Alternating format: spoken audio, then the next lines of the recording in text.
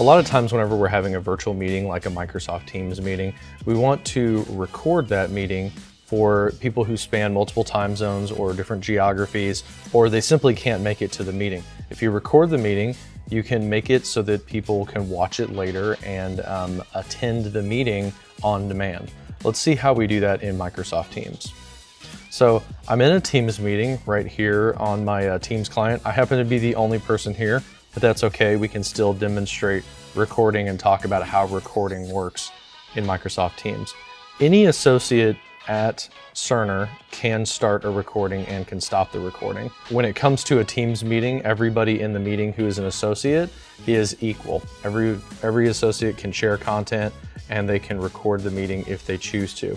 The way that I record is I click the More Actions down here in the command bar at the bottom. If I click on that, I can start recording. And once I start recording, you'll see this banner shows up at the top of the screen, letting everyone know that the meeting is being recorded. We also recommend that you let everybody verbally know on the phone that you are recording that meeting. If you happen to be on the phone, like in a conference phone or something like that, Microsoft Teams will audibly announce that the meeting is being recorded. So we'll go ahead and dismiss this banner because we're aware that we're recording. And you can see down here at the bottom that John Moore has started recording, and you see that little red dot indicator. Now, if I'm somewhere else within Teams, say I'm over in another screen, my meeting is in the upper corner up here, the upper left corner, and you can see that little red dot right there lets everybody know that this meeting is being recorded. Now, if I go to the chat for this meeting, it's a test meeting, will let me know and let everyone know in the chat that the meeting has started to be recorded. So let's go back into the meeting and we can just share some content right here. So I can share my desktop and I can show everybody my pretty wallpaper, and I can click around in some files here, show people how to get to certain things, and we'll just pretend that I'm doing a demonstration on my laptop. So I've stopped sharing, I'm still recording. Let's just let this recording run a little bit and I'll tell you about the permissions with recording inside of a Teams meeting. All recordings in Microsoft Teams are stored in the user's Stream account that click the recording button. So if I click the recording button, it will be stored in my account in Microsoft Stream, which is part of Office 365. If Kyle on the meeting starts recording, it will be stored in his account. Now, even though that video is stored physically in my Stream account in Microsoft Stream, it is automatically shared with everyone who was invited to the meeting. So any Cerner associate can just watch that video within Microsoft Stream. Let's talk about how to stop a recording real quick. So when I'm done recording my screen, I'm done with that part of the presentation, I simply go back to those More Actions at the bottom of the screen, and I can click Stop Recording. That will stop that video at that place, and it will process the video in Microsoft Stream and post it to the chat in the meeting. So one thing that's missing, that we were used to with WebEx, is the ability to pause a recording and start a recording. With a Microsoft Teams meeting, there's no pause recording functionality. The way that Microsoft has designed recording in a Teams meeting is you start recording and you stop recording, and it makes a video for that section. Now you can start another recording and stop that recording, and it will just do another video within that same meeting. So you can chunk your meeting up into separate video clips if you want to. Think of it like modules or something like that. You can download the original video and put it into a tool like a Windows Movie Maker or iMovie or Camtasia if you happen to have that. You can put that into that software and stitch it together into one video and re-upload that if you want to. But by default, Microsoft will store each video individually in the meeting. So if we go over to the chat, we can see at the top here that the meeting was stopped recording, being processed in the cloud, and it's already available.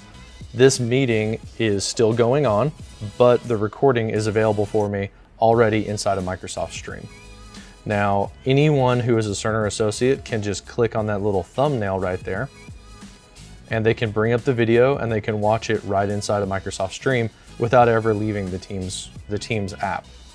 Now, if I want to share this with someone else, I can get a link to it and I can send that in an email at the end of the meeting. Say, hey everyone, here's a link to the recording, and Cerner Associates will be able to view that in Microsoft Stream.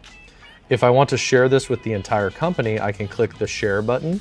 And what that will do is it will make the video accessible to everyone at Cerner. So if this is a general meeting that I want to just share broadly to anybody, because I'm doing a demo that anybody can see, I can click share and I can make that video available to anybody, grab a link and post that on Yammer, post it on SharePoint or somewhere else. Now, if I have a client on the call and I want to share the video with the client, unfortunately Microsoft Stream is not yet available to external parties. That's coming later on this year. But in the meantime, you can download this video and you can share it with the client through OneDrive. So to do that, I would click on the three little dots and click Open Microsoft Stream. And this will open up the video in the Microsoft Stream client. I'm logged in as myself. And I can simply click the three little dots on the video and download the original video. I can take that video and I can throw that into OneDrive and just send the link onto the client. They can watch the original video itself. While I'm in Microsoft Stream, here's where you can control the sharing capabilities even more granularly than in the Teams app. So again, if I click on the three dots and I open in Microsoft Stream, this gives me full power over the entire video. Now, if I click those three dots, I can update the video details in the middle. And now I have the full sharing capabilities. I can check the box to share with the entire company, or I can share it with just a group if I want to, like Enterprise Mobility. And I can share that with my entire team. If I want to share that to a channel, like Teams Tip Tuesday, I can share that with a channel inside of an Office 365 group, or I can send it to specific people individually, like Kyle Burwalt. I can click on his face and I can add people individually if I want and click apply up at the top. I also in this area have access to control the people recognition, the facial recognition, and the comments, and I can also generate captions if I want to. The people recognition is very cool. It's not going to work in this video, but if you have multiple people sharing their video camera inside of Microsoft Teams, it will show on this people timeline at the bottom. You'll be able to see the face of the person who is talking. So if you want to just see so-and-so's presentation, you can click on their face. You're here in the timeline and you will see a bubble every time they were on screen, which indicates that they were the person who was presenting. If you click on that bubble, it will jump to that section in the timeline so that you can watch their part of the presentation. So that's it for recording in Microsoft Stream. Stay tuned for more Teams Tip videos every week, and we'll see you in the next one.